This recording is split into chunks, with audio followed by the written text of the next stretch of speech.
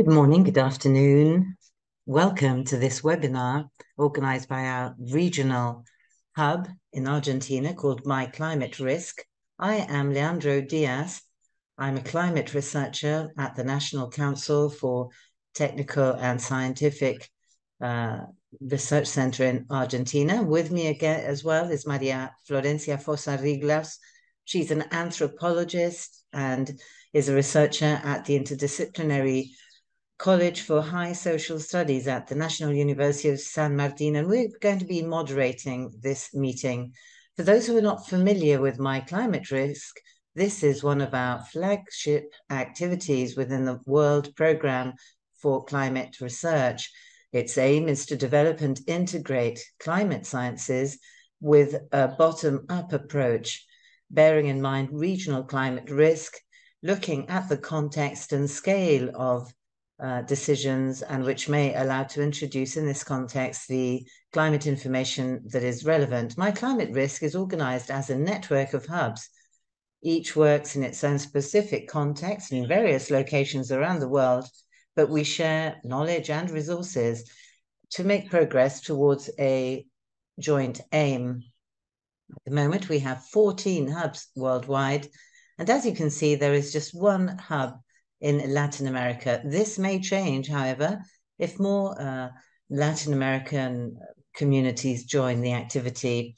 In the case of the Argentina hub, we have a team of 20 students, professors, researchers from different disciplines, and we work together to bring relevant knowledge to society. For a year and a half now, we have been meeting regularly to develop a common understanding as an interdisciplinary group on what we understand as the main concepts surrounding the activity My Climate Risk.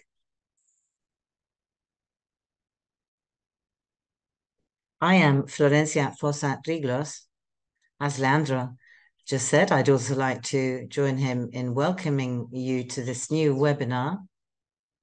And the topic we're going to be addressing today is co-production of hydroclimatic knowledge.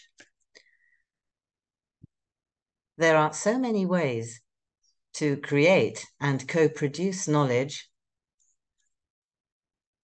public science, participatory science, collaboratory science, co-production of knowledge, ethnoscience, and many others. But today, we're going to focus on two of these.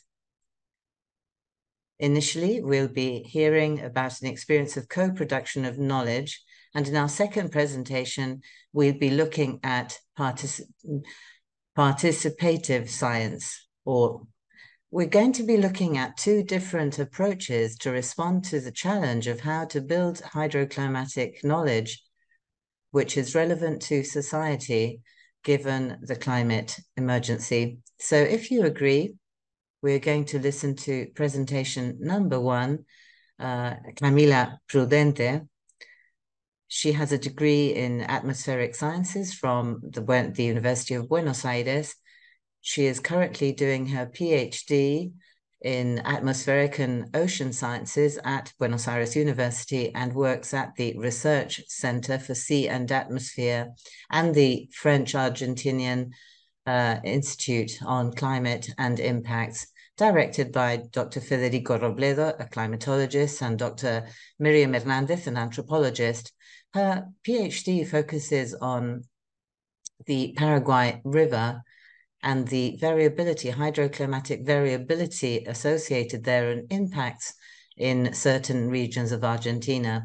To get a better understanding of local dynamics of the Cuenca, the La Plata River Basin, there is a lot of co-production of science and knowledge to establish community monitoring systems with local people, local researchers from the northeastern part of Argentina and the province of Buenos Aires.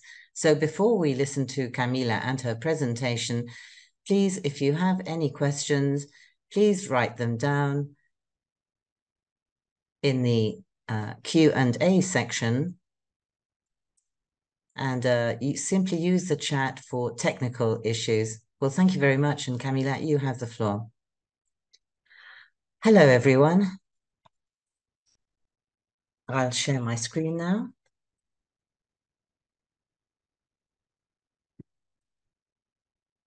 Let me know if you can see it properly.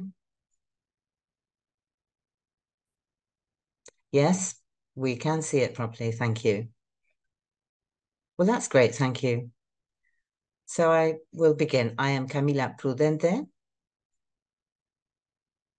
and I am going to be talking about a community network for hydrological monitoring through co-production of knowledge. This is part of my PhD, which is being led by Federico Robledo Valeria Hernandez, as mentioned in the introduction. So what is the main reason for my PhD work? Well, in South America, providing climate services at regional and local level is hindered by a number of challenges. For example, limited understanding of climate processes, the scarcity of in situ observations of meteorological variables, also difficulties in social appropriation of scientific knowledge, and the need to build effective communication channels between academia and local knowledge and local people. Now, on the basis of those premises, we have the CLIMAX project, Climate Services Through Knowledge Co-Production. The primary goal, is to co-produce knowledge in relation to climate to improve the ability of social communities to respond to climate events, especially those affecting the farming industry and the energy system or sector. This drawing illustrates the co-production of climate services. Here we see many institutions and agencies involved, all of these related to the farming sector, research, many others. You can actually check our project to get more detail on using this QR code or our website. Now, in addition to gaining a better understanding of the physical processes which affect climate in Latin America, our project takes two cases of co-production, one in Brazil with the hydroelectric sector and another in Argentina, which has to do with a family estate, a farming estate. I'm going to be focusing on the case in Argentina. It's located in a province northeast of Argentina. It's called province of Chaco. And more specifically, this department here called Bermejo. This is a map of the county or department of Bermejo and the main streams and rivers that you can see there. So this process began with an interdisciplinary dialogue and also an intersectorial dialogue with the various actors involved. On the one hand, small and medium-sized producers, farmers, also agents from farming institutions like the National Institute in Argentina, also hydrological agents like the National Water Agency or the Chaco Water Agency, also teachers and students at schools and colleges. For example, a secondary school in Bermejo, and also anthropologists, a Center for Anthropological Sciences, and also a Center for Climate Activities and Climate Research.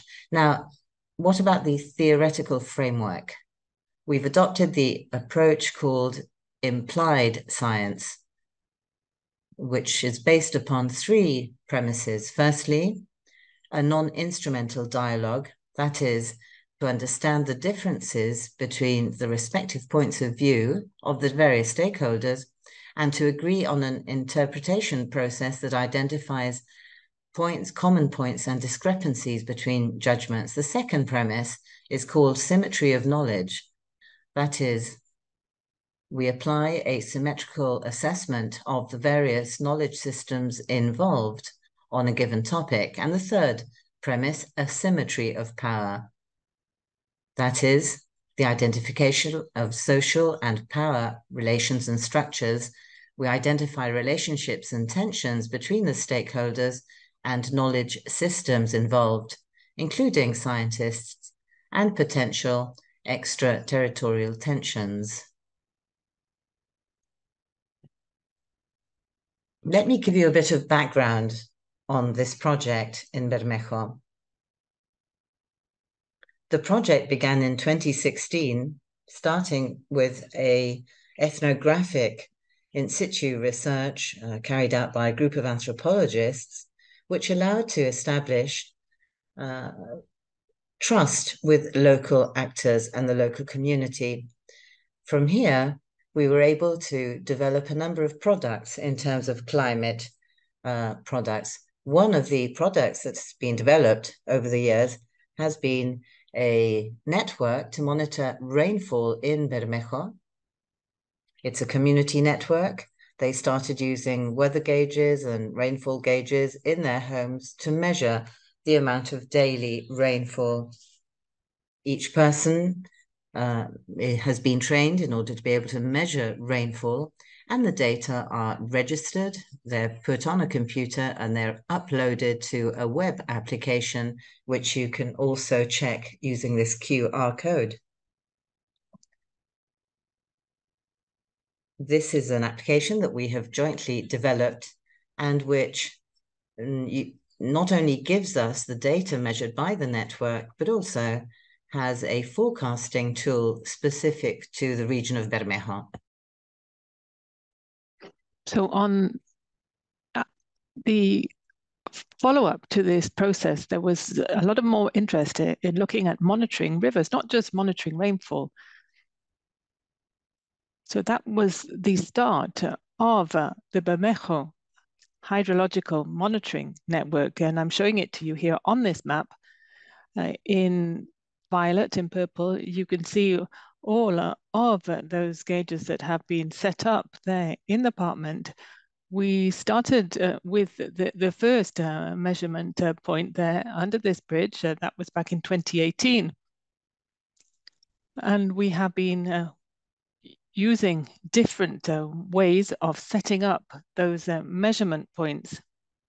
The whole process has been run under a co-production cycle methodology, a specific methodology. And it started off with the installation, the co-design of that for the new hydro rulers.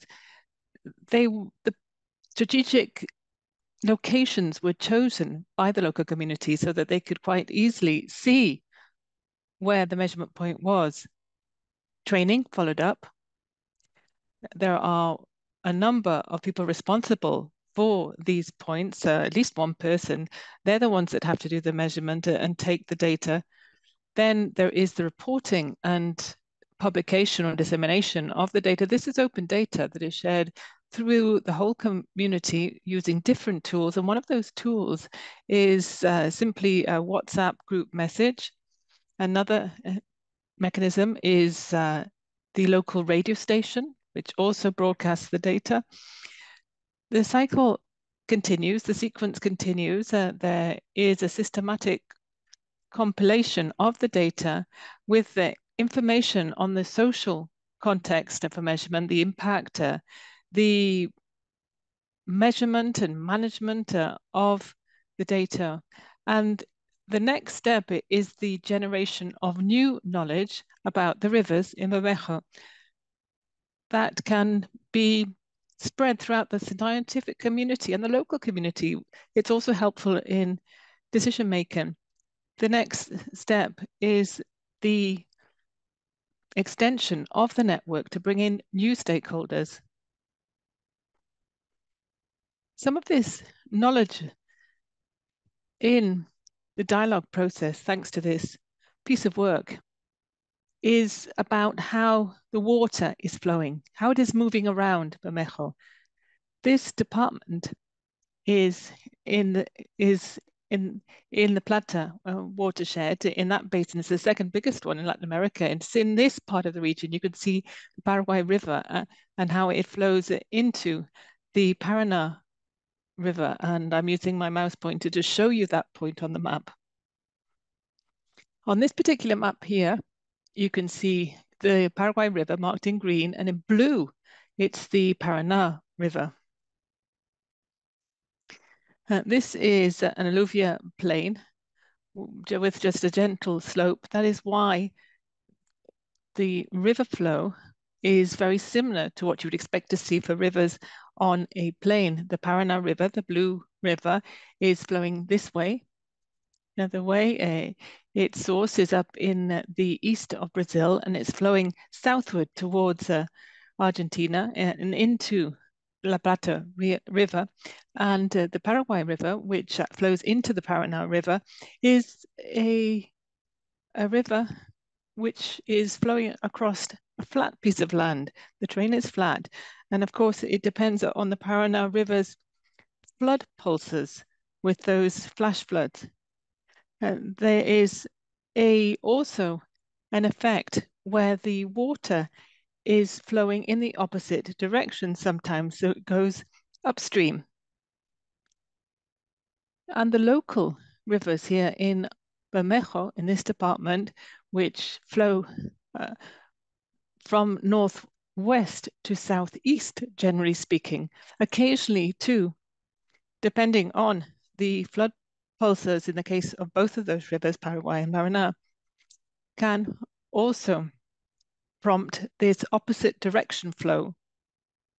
So all of this know-how forms part of the dialogue between scientists and the local community. In addition, the local community has the knowledge, for instance, about the extreme circumstances that may have led to certain heights of the water, the measurement level. They even remember sometimes that it could have been as high as tree level. And the local producers, the local farmers, have their own early warning strategies because they have this previous experience and they know how to actually improve their output in that way. And the local community, one of the things that it can do is perhaps delineate and indicate potentially floodable areas and those areas that may be affected by heavy rainfall. And so there will be this extra flow in either of those two rivers, Paraguay and Paraná, that will lead to this flash floods. So then there has been an exercise in community mapping in Limites. Now that is a particular area in the south of this department. I've marked it with a square on this map. Now, what is this exercise? It's an activity which basically means that the local farmers, local producers meet scientists. They use a large scale, a large size map to be able to identify houses, bodies of water, areas that are prone to flooding, areas that are not prone to flooding. And the main river course is this river, the Guayacuru, which I'm also pointing to with my mouse pointer. That is actually on the border, the boundaries of the department, and also flows into the Paraná. So this activity allows different locations to be marked on the map. And at that event, those farmers talked about how they can actually warn others because of the thresholds for the Paraná River. As this is a very important river, there are official data for that river. And they explained how they can implement preventive strategies. They can move their livestock away, for instance. They can move them from low-lying areas and take their livestock to areas that are not so prone to flooding because they are higher up when they think there may be this flash flood or the river may be in spate. So shortly after this event, when the Paraná did in fact have an extra flow, there was a drought scenario. The Paraguay and the local Bermejo rivers had very little water in them because the river level had not risen. There was this flood pulse here in the river Paraná, which was in mid-July, and between the 15th and 17th of July, the Bermejo hydrological monitoring network reported that the level reached 24 centimeters there. The river grew to 78. It rose to 78 centimeters, and the data was then put into a table, and it meant that the local river levels could be cross-checked with the thresholds of the major rivers, such as the Paraná, looking at the time series that existed for those data. To finish off, I'd like to pick out some highlights of this work that is still ongoing. I was explaining that the qualitative information that the local farmers have can be turned into quantitative information through new measurements of local river levels. And that means that the impact of extreme events can be assessed. Another highlight is that the local community starts to be more independent and is able to also produce and disseminate the knowledge about river levels. The network can always promote the development of an early warning system for flooding. And this exercise, this study, is also a means of setting up an element or an instrument to improve adaptation strategies for climate change. Thank you very much for listening. And if you have any questions for me, I'd be very happy to answer them. Well, thank you very much to Camila for that great presentation. I think I'd like to introduce you now to Julieta, who will be making the second presentation. She's a professor of anthropological sciences at the Buenos Aires University. She is currently working with a grant for a PhD from the National Board for Scientific and Technical Research. She's also doing a PhD in social anthropology, and she is on part, this is in the Rural and Globalization Studies program at San Martin University. She is under the supervision of Dr. Valeria, and under them, she's researching social dynamics that are organized with regard to extreme climate events, focusing on that relationship between public policies to manage disaster risk, the practices of civil society, and the provision of climate services. I would remind you, please, that you can keep your questions until the Q&A session comes up. You can ask the questions for the presenters then. Use the chat just for technical issues, if you wouldn't mind. So Julieta, let me give you the floor now for your presentation. Well, thank you very much, Leandro.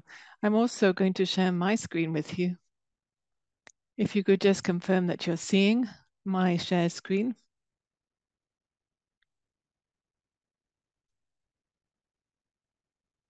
You can see it.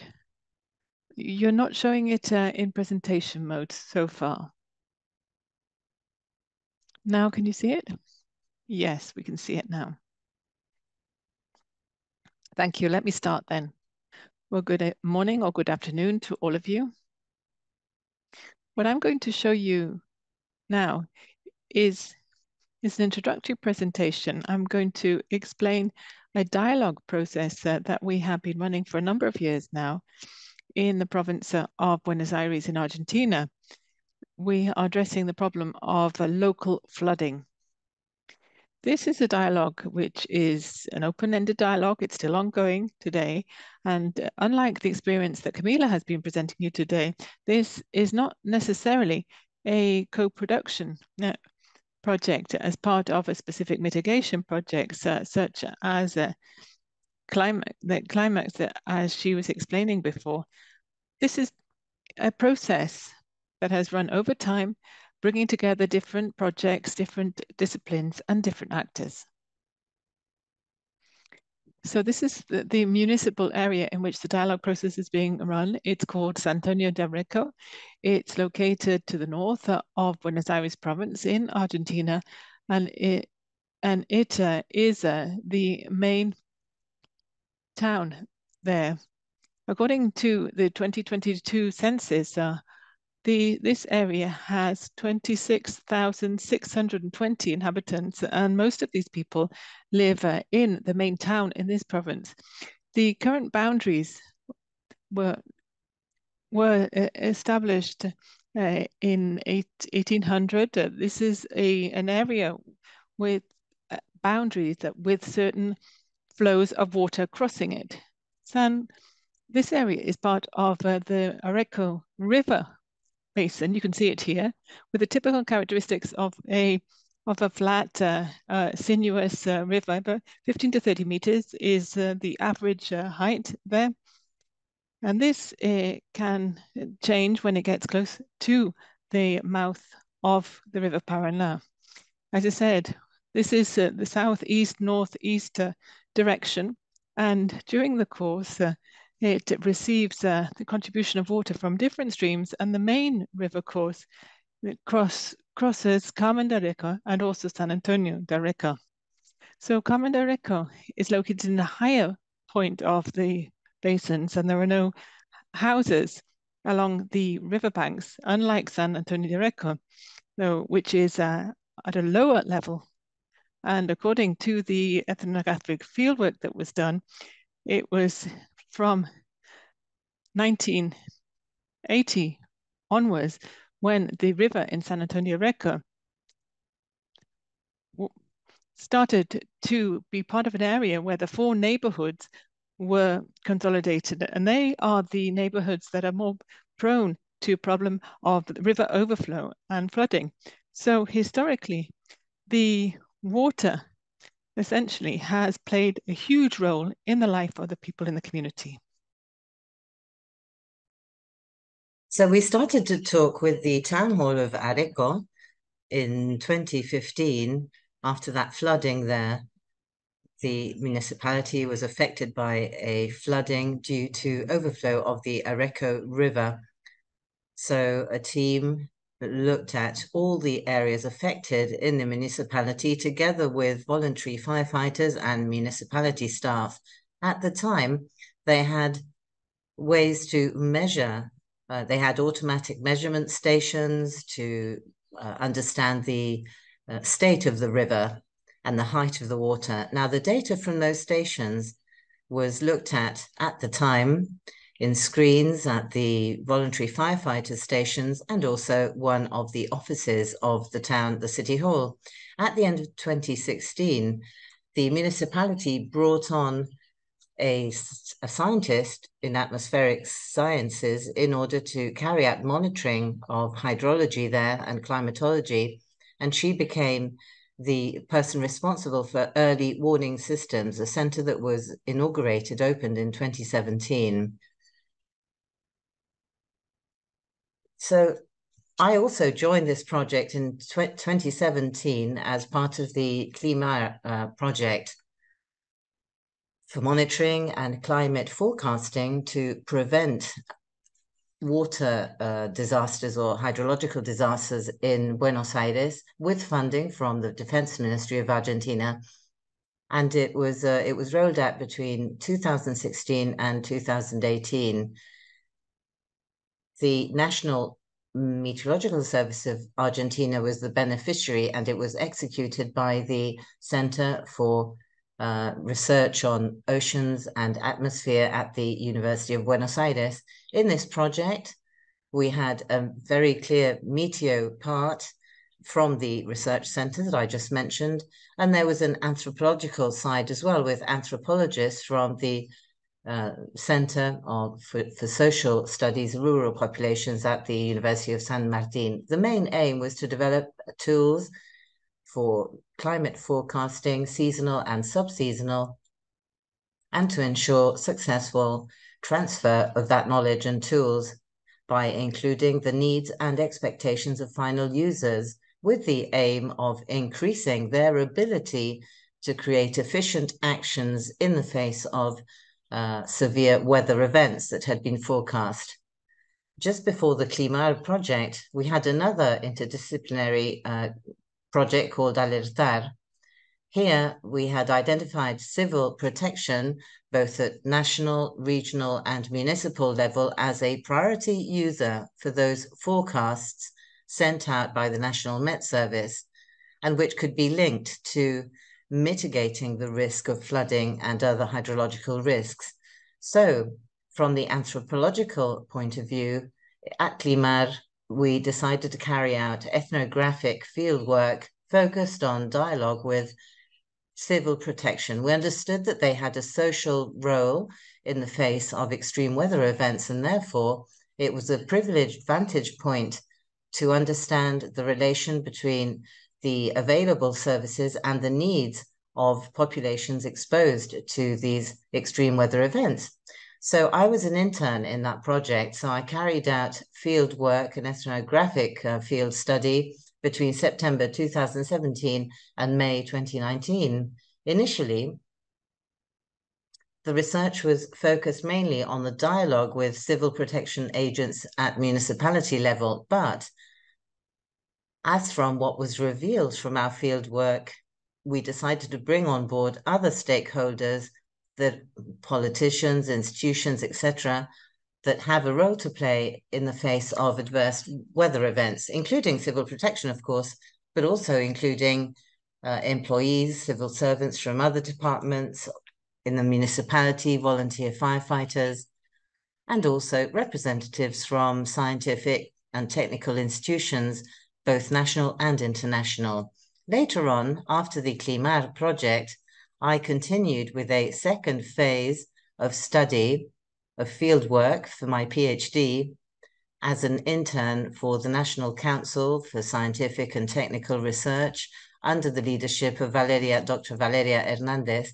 And here I also established dialogue with part of the population of the area of Areco, which is prone to flooding.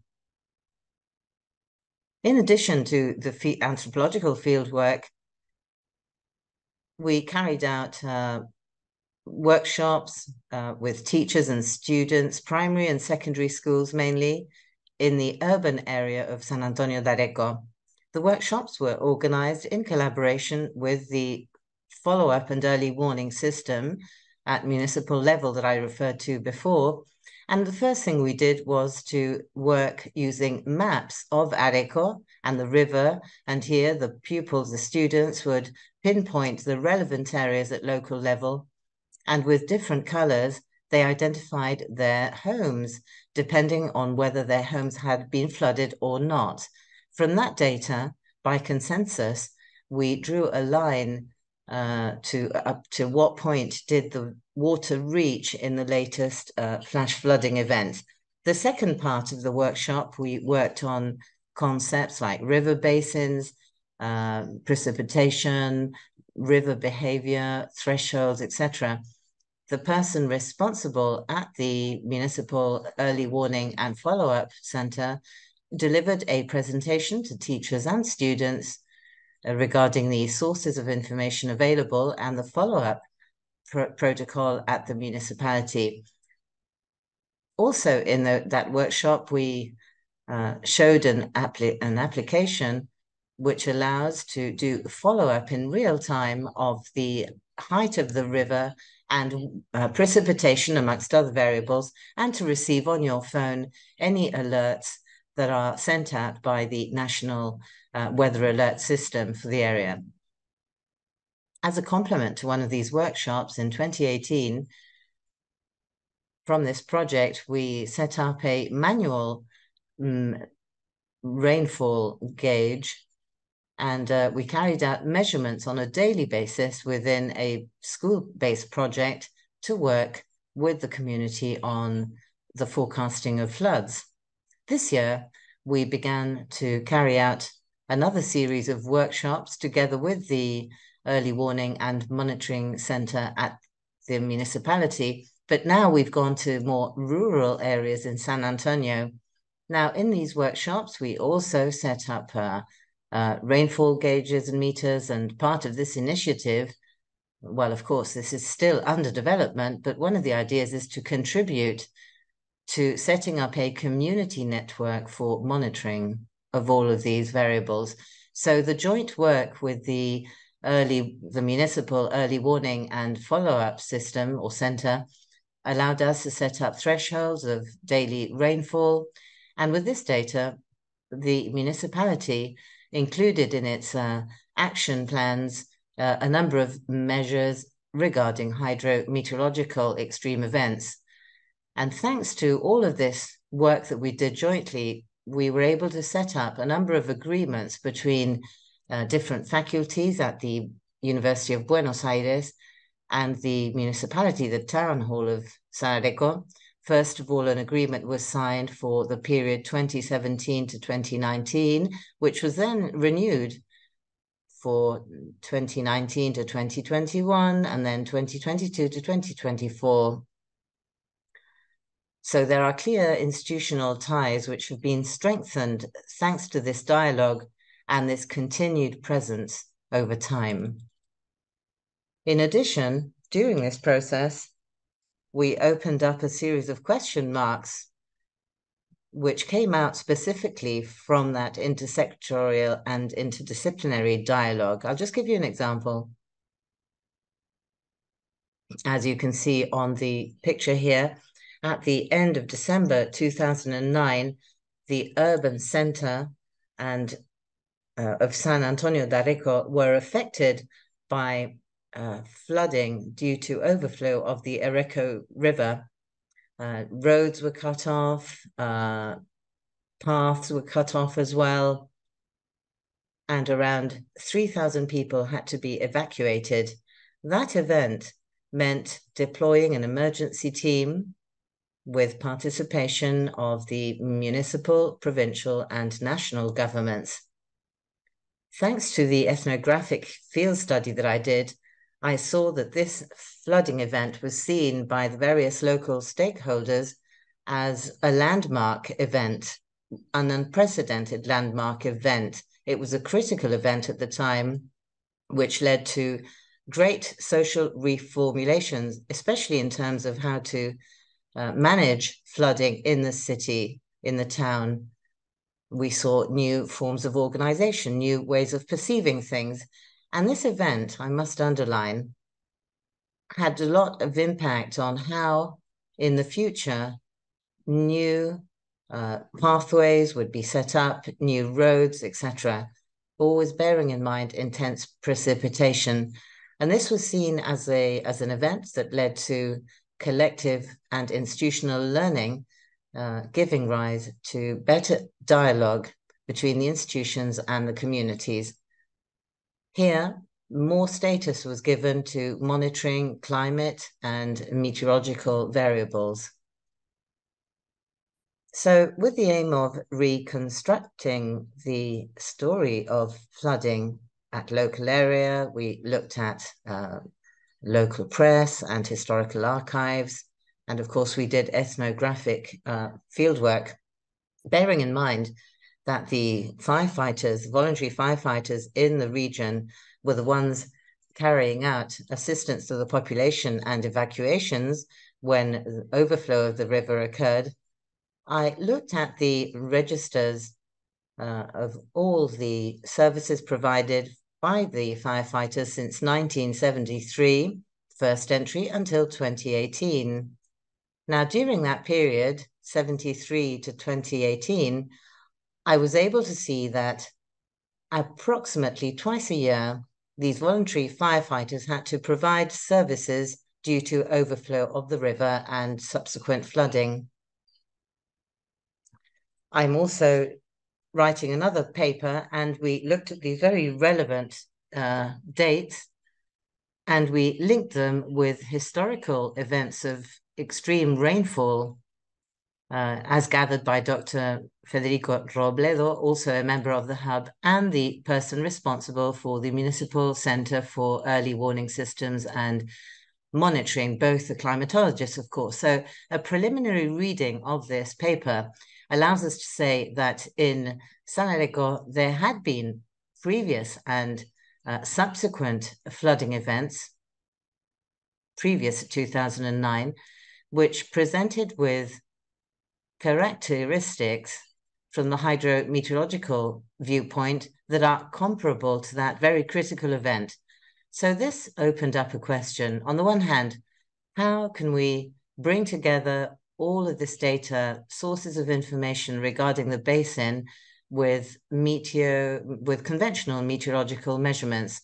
And on the other hand, we also have to reflect on why events like the overflow of the river and subsequent flooding, which from the hydrometeorological point of view could be quite similar in nature, or comparable anyway, why do they present with a different social impact? This means also that certain events are critical and cannot be understood without thinking also about the methods to interpret these events. So knowledge from academia and the climate agencies and the National Met Service has led to the local government taking decisions on flash flooding events on the basis of real science and data. Thanks to the ethnographic fieldwork, we were able to identify the various sources of weather and climate information which were present and were used by the various stakeholders in the territory. We were also able to identify spatial and temporal scales and the role of knowledge in the risk of flooding. Also, the social structure where communities acquire even more relevance. This work also pointed to the need to bring together various types of knowledge, whether it be academic, but also local community knowledge, to strengthen the early warning system. As a part of this dialogue, we also came up with a number of publications. From the intersectoral and interdisciplinary dialogue with education communities, we were able to set up a national database. And here we represented all the work, the mapping work that we had been doing in those workshops that I showed you earlier on. And in addition to this, we presented a number of papers at scientific congresses co-authored with the person responsible for the early warning system. So to wrap up, let me tell you that one of the main challenges that we have come up against as researchers was to be able to maintain over time and take further the dialogue going beyond these specific mitigation projects with the corresponding funding sources for them. And at the same time, we believe that in the case of municipal management, one of the big challenges is to ensure that there is a risk management public policy and that is also sustained in time, going beyond any changes in government. In 2019, of course, 2019, there was a change in the local government, and that was also a challenge for us because we had to keep up that dialogue, keep up the linkages and connections that we had built up and find new parties in dialogue, new interlocutors. And that is all from me. Thank you very much.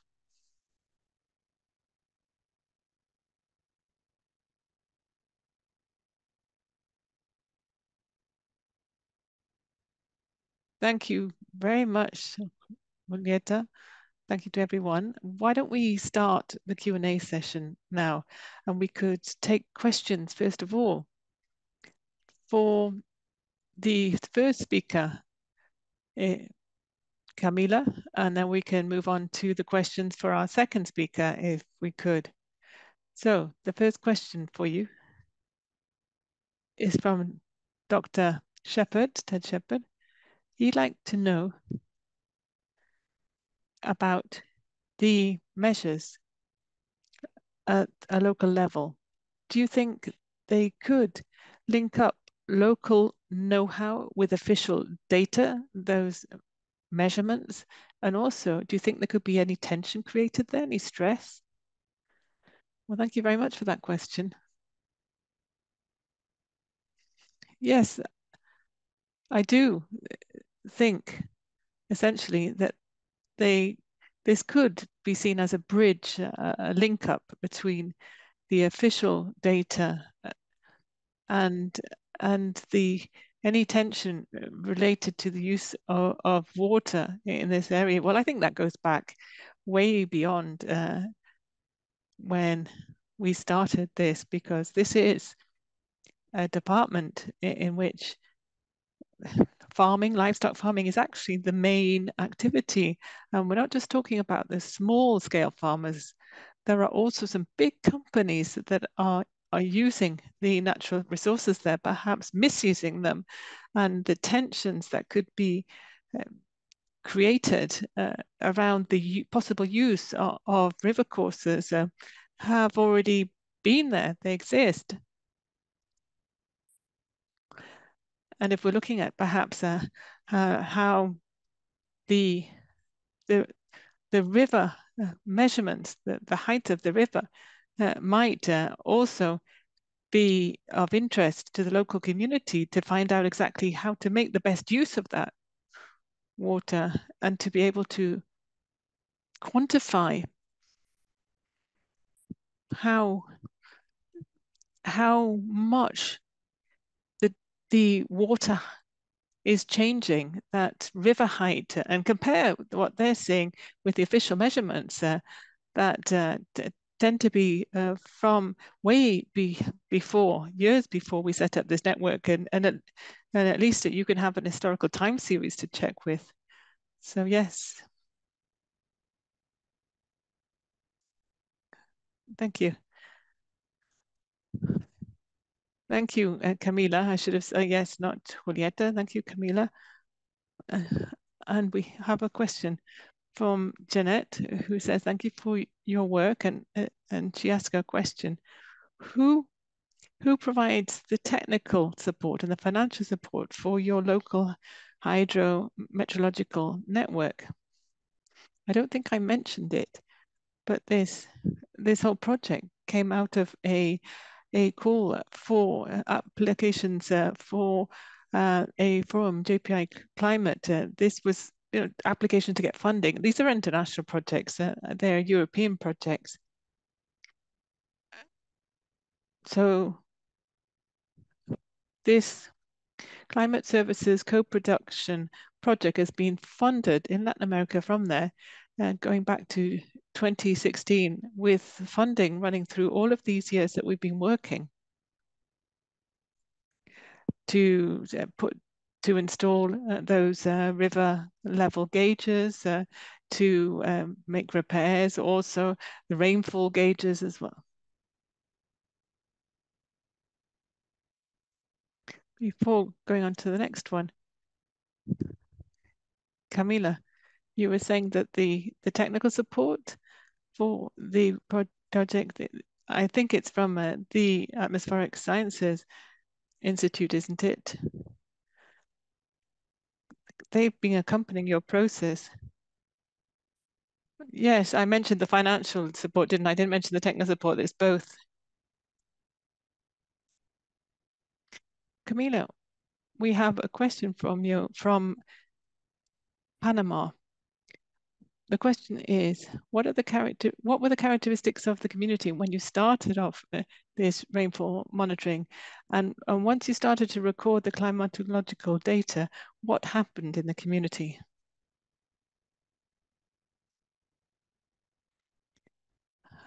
Before this project started, the community was also very much engaged with measurement and rainfall, and this links up to another question, because the local sector for generations, the farming sector and the producers had always been measuring variables that they were interested in, and rainfall was one of those.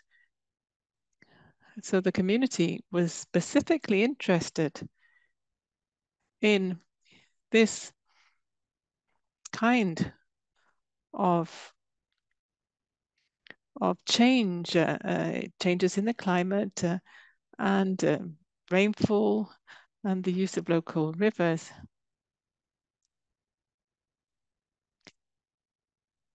And once we started recording the data,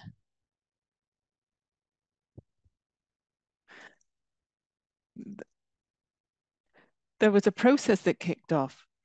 And in that process,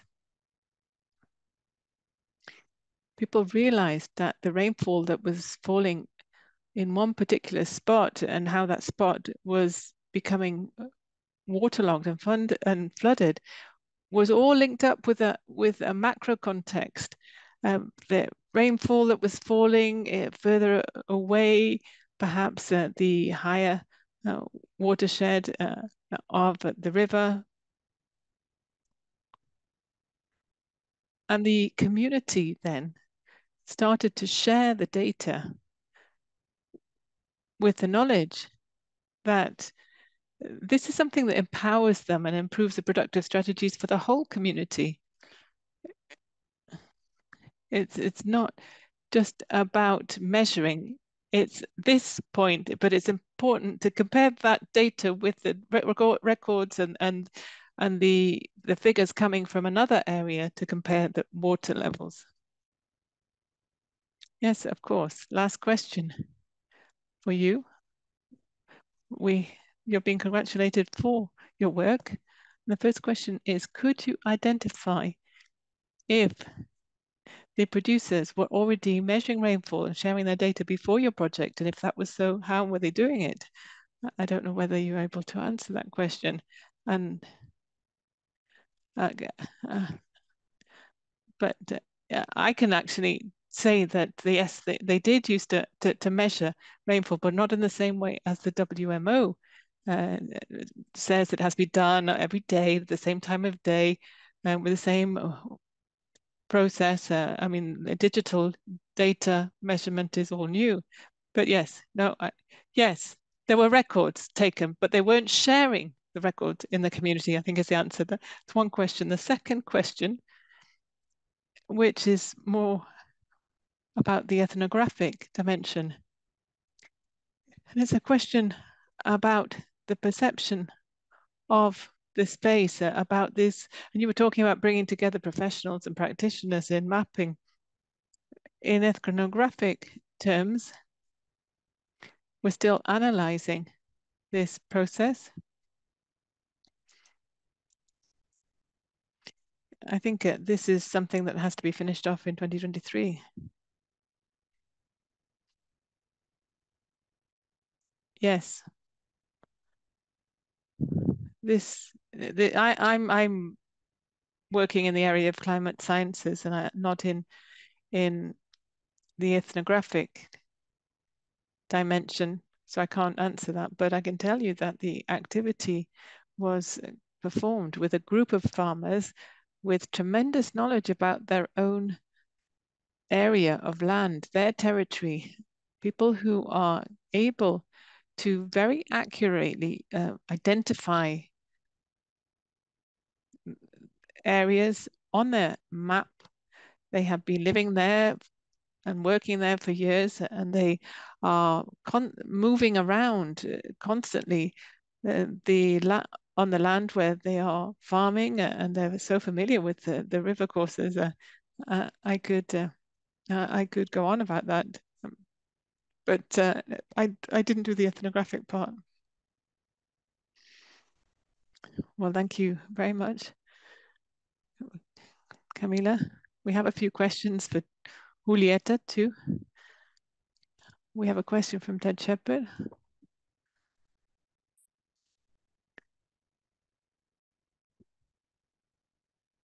When you're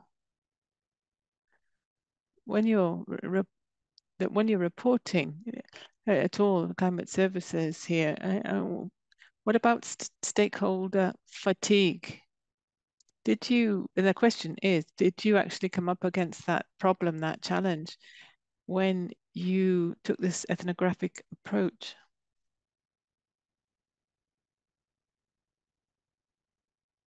Thanks for that question.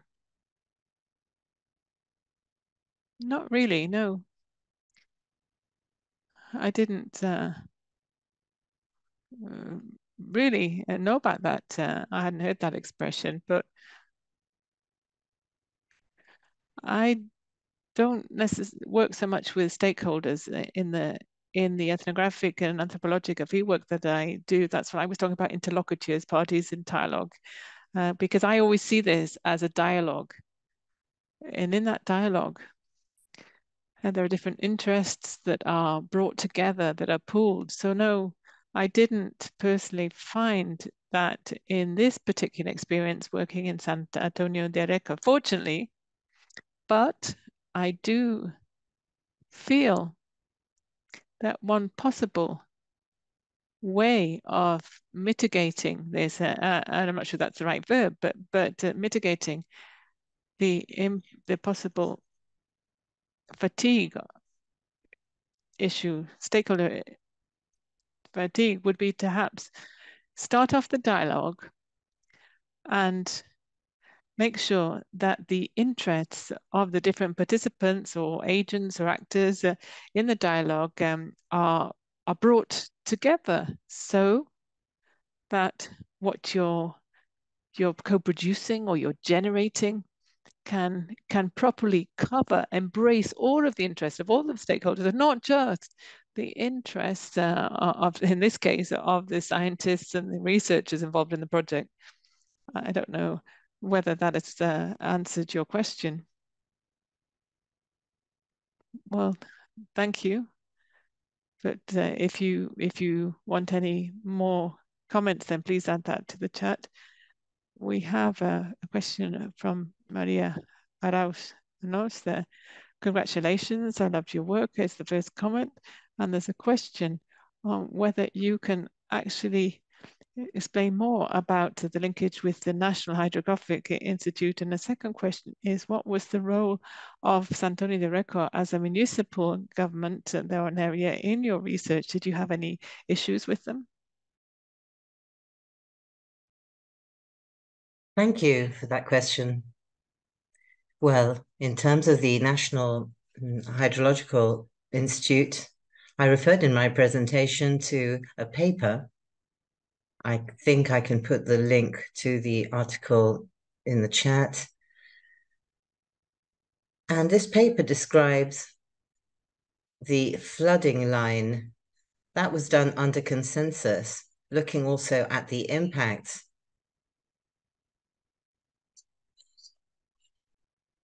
And this was uploaded to a geo portal at the National Hydrological Institute. I hope I'm answering your question. As to the work we did with the municipality and its role in the project, as I explained earlier, when I began my presentation, this experience was based on a number of research projects. So the role of the town council, the city hall, really depended on each particular project. As Camila presented, they worked on the Climax project with a given duration. In our case, they took part with us throughout this experience, throughout the years, and we brought them on board a number of different projects. Now, from the municipality, or at the municipality, our main interlocutor, as I said a number of times in my presentation, was the early warning and surveillance system with a meteorologist in the lead there. And also dialogue with other areas in the municipal government, which also had direct involvement in terms of designing and also in designing the early warning system at local level. So we talked a lot with them. That's municipal level, but I also personally, when I was doing the ethnographic fieldwork, I also spoke to civil service actors like the voluntary firefighters, an association that doesn't depend or hinge on the municipal government. And also there were talks with populations settled in flood-prone areas, rather. Well, thank you very much for that response. Another question from Jeanette for both of you is, are there any publications with co-authored by researchers and also the local population, members of the public?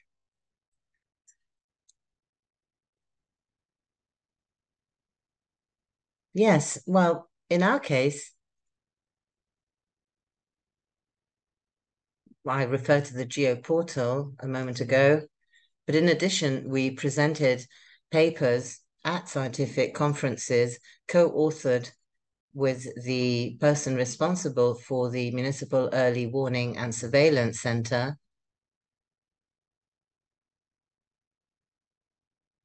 But this was a publication, a more academic, traditional publication. In addition, we also generated, how can I call them, products that stem from this dialogue, a number of articles and products that came up after that co-production experience, which are not necessarily scientific papers or academic scientific papers. As I said, in the case of San Antonio de Areco, the thresholds for flooding, river height and level of rain, well, all of this data was included in the municipal official protocols, which kick in as soon as there is an adverse weather event. In the case of the voluntary firefighters, I took a lot of data from them. I passed that data on to them, and they also used those figures as part of the statistics of their association. So we did generate quite a lot of papers, but not only scientific papers, but also other products, which were also co-produced with others. Well, in the case of what I did, well, it's rather similar. All the products, all the documents, written documents are co-authored with academic authors and non-academic authors, members of the public, of the local community. More specifically, all the presentations that we give at scientific conferences and congresses always include local authors as well. And correct me, Flor, if I'm wrong, but I don't think we've published in a peer review journal together with co-authoring with local members of the public. I don't think so, but we are thinking about it.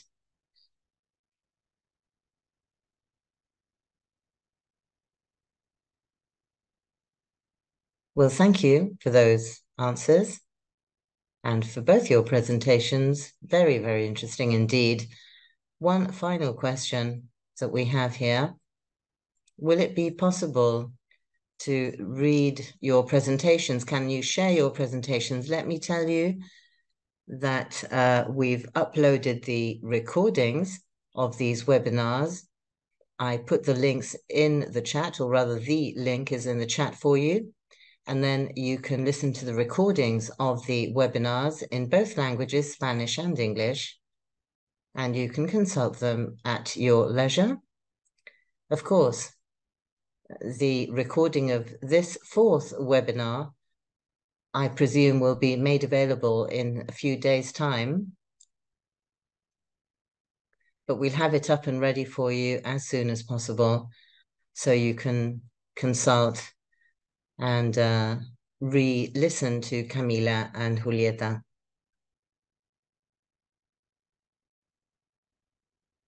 Yes, in the case of my particular work, I don't have a scientific publication yet. I'm still working on my PhD. It's an open-ended project. And Manuel Espinosa said that there had been co-authored posters presented at scientific conferences regarding the community network for rainfall. And yes, that's what I wanted to say. And I repeat, in every scientific workshop or conference, we always show the authors, the scientific authors, and also authors from the local community. So if you're interested in the theoretical part of my work, if you check the website of our hub, you'll find a section which says literature or bibliography, and there you'll see the papers, you'll see an explanation of the methodology and also the theoretical framework for co-production that we use. So I invite you to take a look if you can. And that's all. Thank you. I'd also like to add that we also have an email address for the hub. If anybody is interested in any specific paper or article that has been mentioned, you can also send us an email, drop us a line, and we'll let you know how to access it.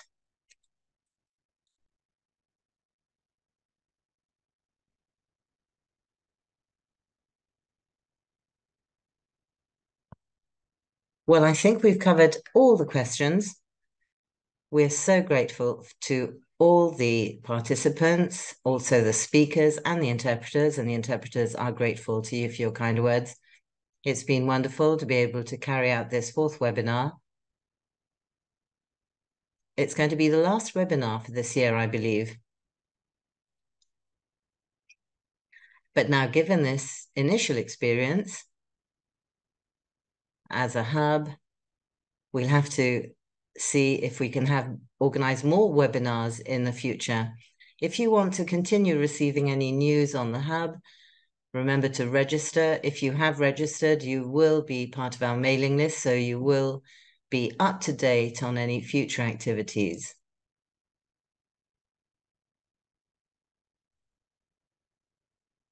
Well, thank you all very much for your participation. And I think we can wrap up now and call it a day. This will be the last in our cycle of webinars for this year. We have had great success.